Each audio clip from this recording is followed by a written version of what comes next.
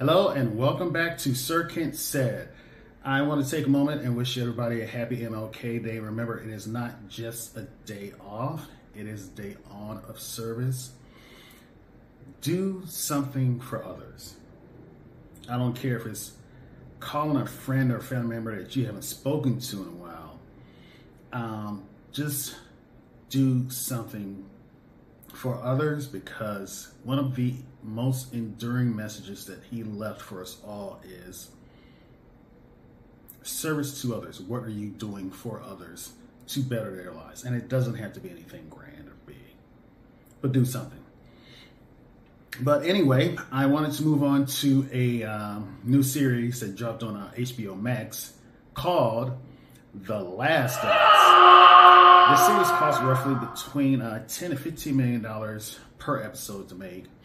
Originally, there were supposed to be 10 episodes, but they pretty much combined, and you probably noticed this like I did, combined that first episode because the executives, in one of their very rare moments of good thinking, decided that if they were to keep it to 10, that first episode wouldn't be enough to bring people back. So they made it 9 instead and combined like 10 and 9 together. And that's why that first episode seems so long.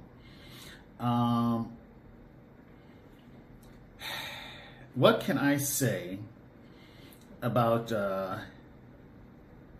Pedro Pascal?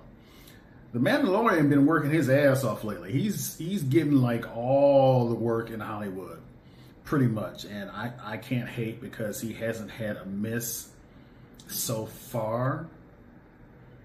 And the little girl, Bella Ramsey, if you know her from Game of Thrones, even though this episode was built around and built up Mandalorian's character, I really shouldn't call him Mandalorian, but I am.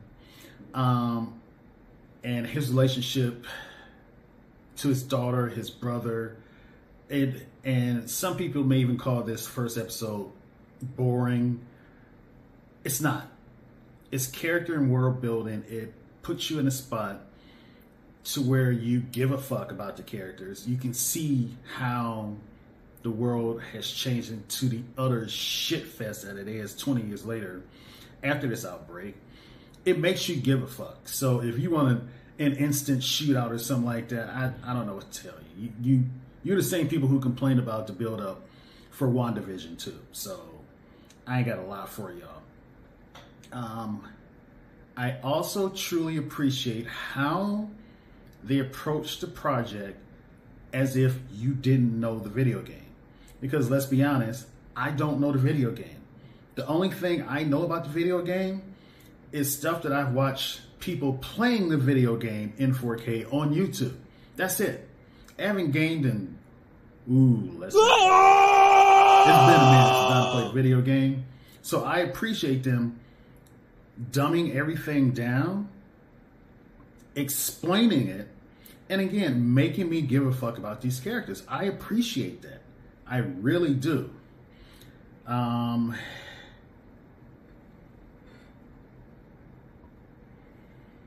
have a feeling that by the end of this series, I have a hope that by the end of this series, it will define how video game adaptations are done. I hope this works as a guidepost, a roadmap for anything else coming, because let's be honest, winner. You skinny model chick from all those movies, what the hell was those movies? Give me the ones where she's running around in red leather or black leather doing flips and shit like that. Resident Evil, yeah. Whoo! Man, y'all didn't even take liberties. Y'all fuck some shit up. Y'all just, let's put hot bitches in skimpy outfits and impossible situations. No.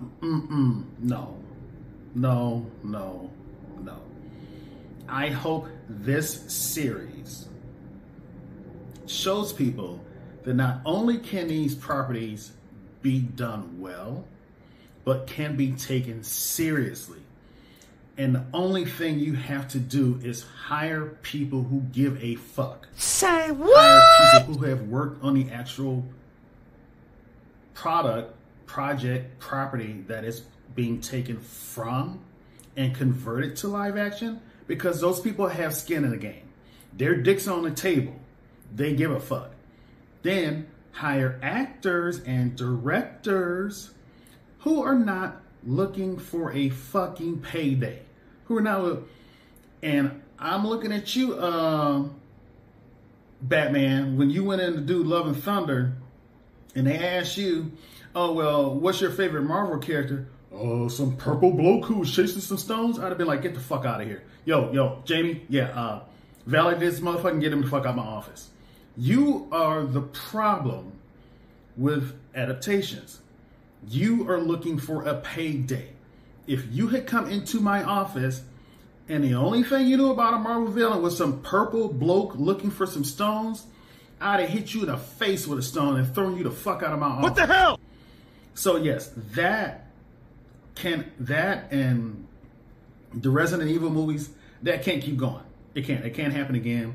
And I hope that this series handles that situation. I'm not gonna, I hope I didn't give away too many spoilers, and I need to be more careful about that. So I will, when I do another review, I will make sure that I say spoilers first. But this, even if you haven't played the video game, as I said, it's broken down well enough to where you can catch on, you can follow along, and you will give a fuck about these characters. I cannot recommend this series enough from the first episode. And just watching the first episode, and you know how I am, I'm giving this a 9 out of 10. You need to be watching it. And if you don't have an HBO Max membership, how much is it? I think they're $10 a month. Check into it. I got it when it first started, so I think mine is like $10. You need to get it just for this series.